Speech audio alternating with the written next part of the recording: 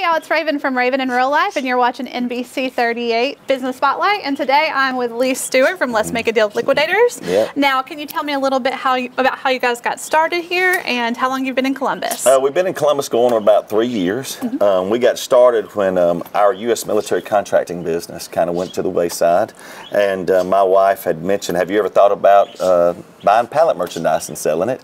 And I said, no, not really, never done that. So we went up to above Atlanta, Georgia, and bought our first pallet, and we turned that one pallet into 7 trucks a week. Oh my goodness. There's about 24 pallets on a truckload, so you can imagine the amount of inventory that we get during the week's time. So what types of inventory do you guys get here?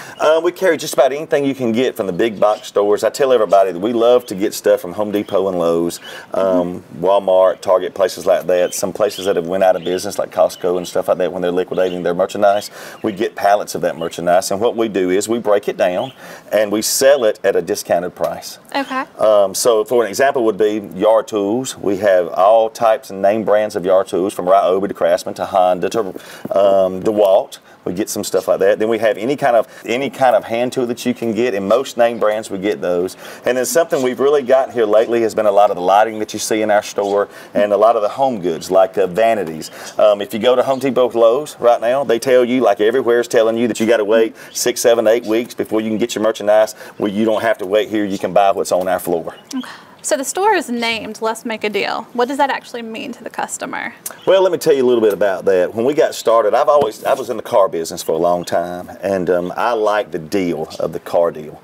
And so I decided that what I would do was we'd name a business, Let's Make a Deal. If you come in and say this vanity is $225, and say, come on now, Lee, let's make a deal, and I'll work on that price a little bit for you. So there's not specialized discounts, senior discounts, military, it's all discounted. Everybody gets a discount. It's not that we don't appreciate our military and first responders and stuff like that, because we do, but everybody gets the same discount here in the store.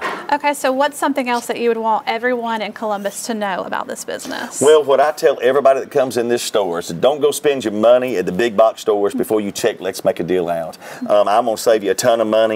There's no doubt about it. Come on down, see us. And if you don't, and you know, Raven, let me tell you, if you don't like what you see with me, you can always deal with my wife, and she'll probably give you a little bit better deal than me. Do people ever come in here looking for a specific thing and you help them to find it? If we don't have it in the business, usually we can locate it. Anything that you see that's in the big box stores, we can usually get.